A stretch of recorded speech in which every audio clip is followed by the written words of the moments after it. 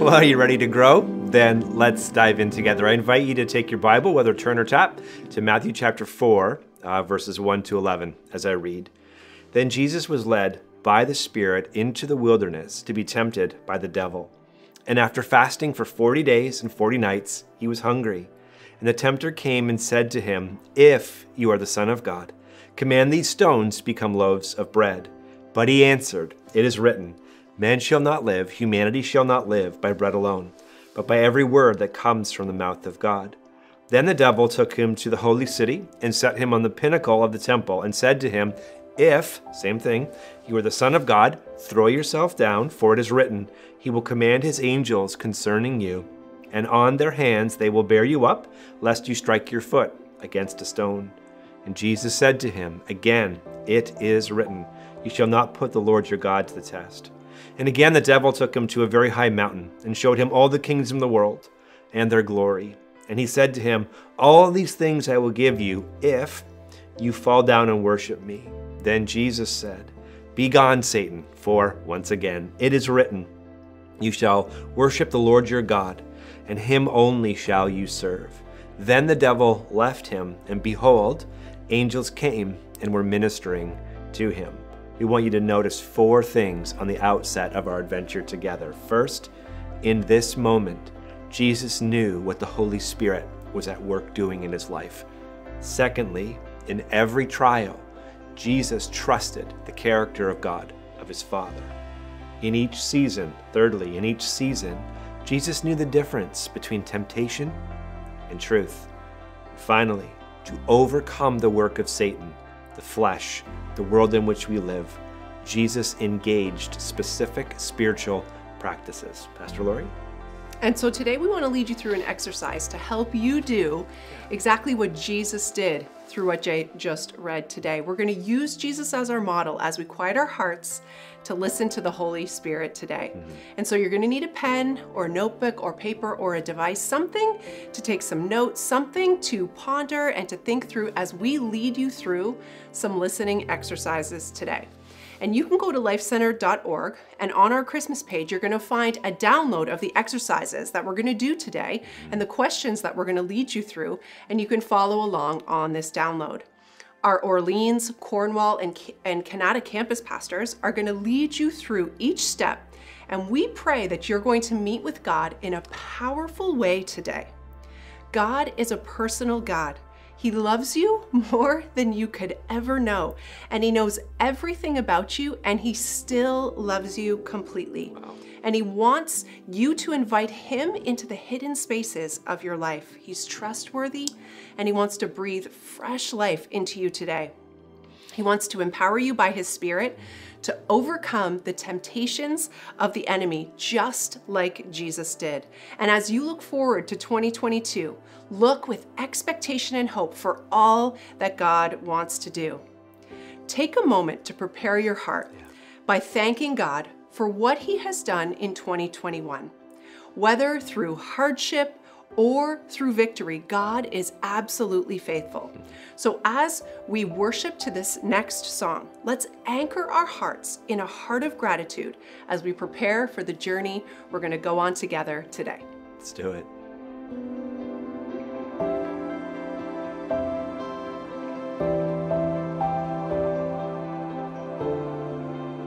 Matthew 4:1 tells us that Jesus was led by the Spirit. And I truly believe that God is leading us to his table together. Church, today I want to begin by encouraging each of you in this season. With our country filled with chaos and confusion, there is a King who is with us and who has already prepared the way for us. There is a renewed call to fix our eyes on him. We cannot always choose our circumstances, and we cannot always choose our storms, but we can choose who we are following and how. As a church family, we are in a season of building and laboring, and God's desire is to use each and every one of us to build his church. There's an invite to follow our King. God is speaking, and God is leading each of us to come to his table, the Father's table. And as we come to his table, the invite continues. It is to re-engage in community so we can respond by serving and building together. Life Center family, we need you to come back to church. We need you to serve, and we need you to pray. God's voice, His leading and lordship is to be the priority of our lives. And as God leads us, it will continually require us to take intentional steps to continue doing life together in community and to contend for unity. It is a time of moving in the opposite spirit. It's not a time to be on the sidelines waiting for someone else to do the work or thinking that someone else can take your place. There's an urgent, individual yet collective call for each of us to labor and build together in community, unified. Is it easy? No, for it requires the sacrifice of our time, finances, gifts, pride, and in humility, walking lovingly together. Is it worth it? Yes. To move in the opposite spirit, which is the way of God's kingdom, we must pray and intentionally walk in sacrificial obedience as we are led by Him. And I want to encourage you, keep engaging with our church community and keep contending for unity. Matthew 4:1 also tells us that Jesus was led by the Spirit into the wilderness. God is leading us even in a wilderness, despite our circumstances, to His provision from His table, which has been made available to us. At the Father's table, there is an abundance of provision for all that we need is provided by Him. No matter our circumstance or the wilderness seasons we may find ourselves in, the Holy Spirit is at work. We tend to live circumstantially. So how do we discover the Holy Spirit is working, what He's doing in our lives? Well, I love this quote from Oswald Chambers. It says this: "Does it really matter that our circumstances are difficult? Why shouldn't they be? If we give way to self-pity and indulge in the luxury of misery, we remove God's riches from our lives and hinder others from entering into His provision. No sin is worse than the sin of self-pity because it removes God from the throne of our lives, replacing Him with our own self-interest. It causes us to open our mouths only to complain, and we simply become spiritual sponges, always and only absorbing, never giving, and never being satisfied. And there's nothing lovely or generous about our lives." Wow. However, in contrast, God's table is abundant. May we open our mouths in gratitude to all the provisions He has given us, so we can then pour out generously our thanks and our praise to God. For we are each a living testimony of God's grace, and our lives are to be a display of His beauty, goodness, and faithfulness. And by doing so, we will make a difference, since people will be drawn to eat and drink from the Father's table with us. Isaiah 55:1 says, "Come, all you who are thirsty, come to the waters, and you who have no money, come, buy and eat." Today, I declare that your spirit would be filled with the God's faithful provision and goodness as you choose to come to His table and taste and see that He is good. May you experience this abundant provision for all that your heart and spirit needs in your specific circumstance. God's heart is to fill you to overflowing today. His heart is for your spirit to be nourished and to flourish in His perfect love. We have an amazing song that our Life Center team wrote last year that we want to play again, and it talks about coming to the Father's table. It is an invitation that you only need to respond to. Pull up your chair, dine and feast on the goodness of God, so you can share this bounty with those around you. For our world is eating from a table, but not from the Father's table. Only His provision satisfies, brings perfect peace, and completely restores. Jesus purchased with His blood your VIP invite to the Father's table. There's a reservation for you with your name on it forever. Today, will you come to the Father's table? And during this next song, I would love for you to reflect on these few questions. What is the next step for you to come to His table to re-engage in community? And from his table, what provision are you needing today?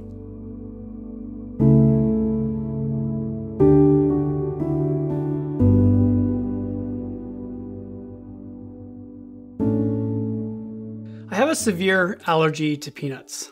And one time I had accidentally eaten peanuts and was rushed to the hospital. And it was very serious, and I was lying there in the hospital bed with my body shutting down on me and my lungs tiring out, and everything inside of me wanted to scream. I wanted to run around the room and get as many breaths as possible. And I was breathing as fast as I possibly could to try to take in more oxygen. And the nurse that was attending to me stopped me and said, "Look, this is going to feel completely contrary to your instincts right now, but you need to slow down your breathing. Instead of taking rush breaths, I want you to take long and slow breaths." And it was against everything that was in my nature to do. But by slowing down my breathing, it was the one thing that I believe saved my life. It's often like that when it comes to trusting God. Sometimes it feels like our ways go completely contrary to his ways, that our nature wants to go in one direction and God is calling us to go in a different direction, that he wants to lead us in towards his path of righteousness, but our sinful nature instinctively just wants to go its own way, its own path. Trusting God can be a challenge. Yet, it is one of the most important lessons that we need to learn as disciples of Jesus. Matthew writes that after 40 days and 40 nights, that Jesus was hungry. I mean, hunger is when you haven't eaten for 40 hours. Starving is what you would feel after not eating for 40 days and 40 nights. And the tempter knew that if there was ever a moment for him to do to Jesus what he was able to do to Adam and Eve, it was right then and right there. And so Satan tempts Jesus 3 different times, but these 3 different temptations were really just the one same temptation. And that is, the temptation was to uproot Jesus' trust that he had placed in the Father. "If you are the Son of God," the tempter said, "command these stones to become loaves of bread." That was a direct challenge to the trust that Jesus had placed in his Father's plan and will. Jesus had one goal on this earth.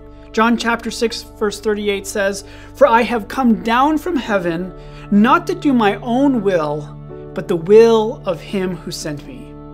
Everything Jesus did, everywhere Jesus went, everything he said, it was to fulfill his Father's will. And he invites you today to put your trust in him the same way that he put his trust in the Father. So today, let me ask you this question. Where are you most challenged to trust Jesus? Perhaps it is his authority as Lord and Savior of your life. Maybe it's his provision and learning how to trust him with your finances.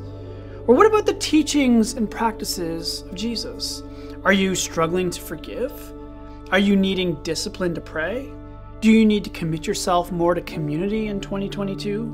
There are many challenges to trusting Jesus, but I want to encourage you with this. While it is hard at times to trust Jesus, it is not impossible.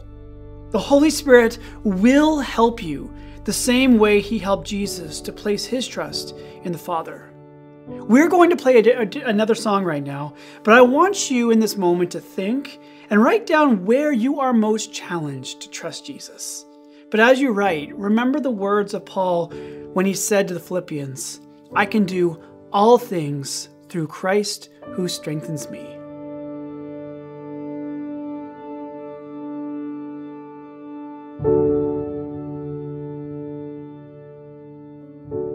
As we recognize an area that God is asking us to hand over, or where we're facing a greater challenge or more temptation, it can seem daunting and even impossible to give God control and to allow him to lead. Often these areas are the places where we want to use coping mechanisms or use what seems natural or how we've always managed it to take care of these things. We often allow flesh to lead the wide road, and so God's way can feel really uncomfortable and unnatural. I remember a time when God was working on peace and rest in my life, and he was trying to give me this supernatural peace trying to teach me to rest in him. And I kept feeling like I needed to fight it and push against it. It felt incredibly unnatural. It felt so uncomfortable. And yet God was saying, just rest in me, Ingrid. And why would I reject this? Why would I push against it? Well, because of that discomfort, because it felt like instead I actually needed to be going on adrenaline, I needed to be taking control, I needed to be restless and busy, because that's how I'd always done it. So because it feels unnatural, because it feels counterintuitive, I had to discipline myself to take that rest, to take that peace. It takes discipline to trust God and who he says he is. He never changes. He is 100% trustworthy. He has never, ever, and will never fail to follow through on his promises or to be true to the character he says he has. And we need to trust him in that. It is so important that we know the God that we serve. We cannot make it without getting to know him, for we will easily be deceived by the enemy. If we read a little farther down in Matthew 4, we see that Satan tempted Jesus in verses 5 to 7. And this is what he says. Let's read it together. Then the devil took him to the holy city and had him stand on the pinnacle of the temple and said to him, "If you are the Son of God, throw yourself down, for it is written, he will give his angels orders concerning you, and they will support you with their hands so that you will not strike your foot against a stone." Jesus told him, "It is also written, do not test the Lord your God." We can see here that the devil challenges who God the Father said Jesus is and uses a portion of scripture in Psalm 91 to tempt him to prove his identity in a manner that doesn't line up at all with how the Father was asking him to live and who the Father is. But Jesus knows his Father. He knew his Father so well, and he knew that this went against the character of God. And so he used scripture to stand against it and say that he was not going to do this. It is so important that we stand on the character of God. Staying anchored to God and on the path that he has for us is a choice. It won't just happen. It doesn't just come naturally. It is something we must choose daily. Who God is what we must choose over our circumstances, our thoughts, how it has always been, or who we think we are. Isaiah 55, 8-9 says this, "For my thoughts are not your thoughts, and your ways are not my ways. This is the Lord's declaration. For as heaven is higher than earth, so my ways are higher than your ways, and my thoughts than your thoughts." God's ways are always the best ways. We can fully rely on his leading. Take time to get to know God. Read his word. Spend time in prayer. Surround yourself with people who know God. As you listen to this next song, reflect on who God is. What specific attribute of God of his character will help you in the area that you're struggling in, that you have identified? I encourage you to write this down and remind yourself daily of this truth. You need to stand firmly on this truth. Who God is so important. You need to fix your eyes on him, not your circumstances and struggle.